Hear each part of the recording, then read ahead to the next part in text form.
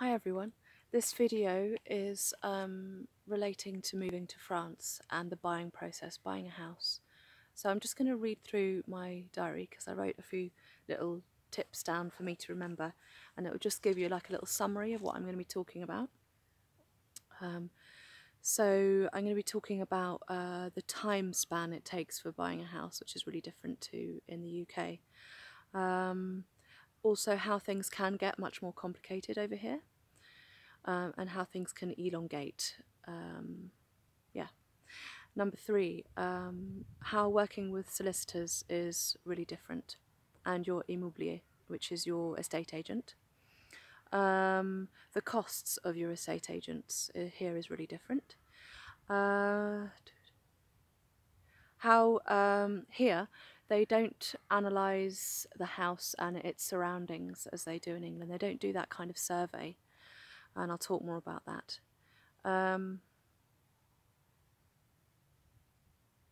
Yeah, so here we go.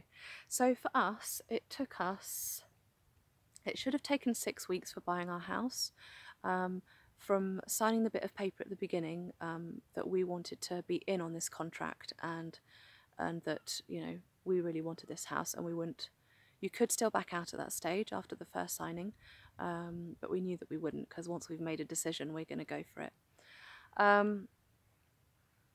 It could have been 6 weeks, and now it took a little bit longer. I think it took 7 or 8 in the end, just because there was an issue right at the end of just before moving in, that they hadn't got rid of all of their belongings from the house and from our kind of funny metal shed that we've got, Robin's art atelier. And so we're like, hang on a minute, we're not moving in and taking the keys and saying that it's completely ours before you've totally moved out. So we had to kind of push our estate agent to make that happen. And because it was an old lady that owned the house, it was her family that were kind of helping the selling process. So there was kind of 4 parties. There was her and her 3 one son and 2 daughters, and they were kind of organising it between themselves to empty the house and to help with the house sale. And the lady that was in charge of getting rid of everything was not being particularly helpful to the rest of the family, and it was kind of getting in the way of things a bit. But our immobilier was great and kind of sorted that out as quickly as he could. How things can get more complicated and long. So I'm going to relate this to a friend of mine who's still in the process of buying a house, and she doesn't know how long it's going to take. Basically, because there's something in the sale of that house, because it's on the market, it's for sale, but it means that basically this woman, who's still alive, she's very old, but she likes to come to the house for 2 weeks a year in the summer. She hasn't been to the house for the last 2 years because she's ill, but she still has a right over the house. So this means that, you know, my friends, this family that want to buy it, can't move in and can't buy it fully until that is kind of sorted out. So they're almost waiting for this woman to basically die. I know that sounds terrible, but it's often like that in France. And there is another whole separate buying process where you buy the house when the people are still alive and they still live in the house, which is a bit crazy. So we kind of made sure that we stayed away from that kind of setup and scenario. We didn't choose houses that had that on them because we knew we wanted to move in soon, and we wanted the process to be quick for us.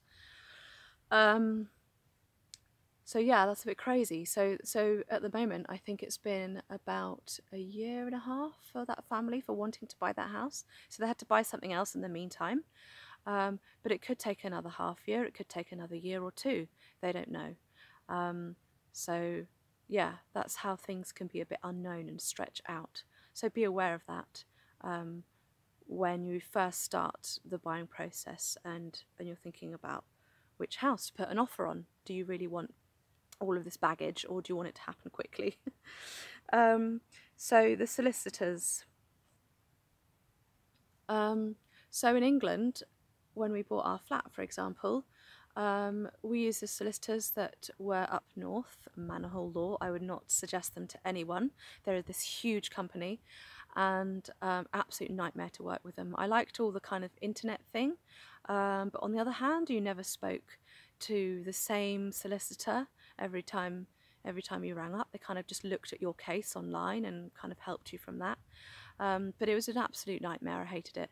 Whereas here, you choose your solicitor, and when it comes to further down the line with doing your signings, um,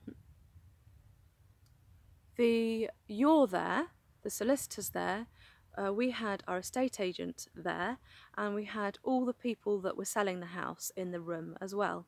So there was 3, 4, 5, 6, 7, 8 of us, because my daughter was there as well. And then sometimes we'd had 9 of us because the solicitor needed one of his helpers in there to kind of help him with paperwork and various things that she'd been part of the process. So yeah, that's an awful lot of people in the room.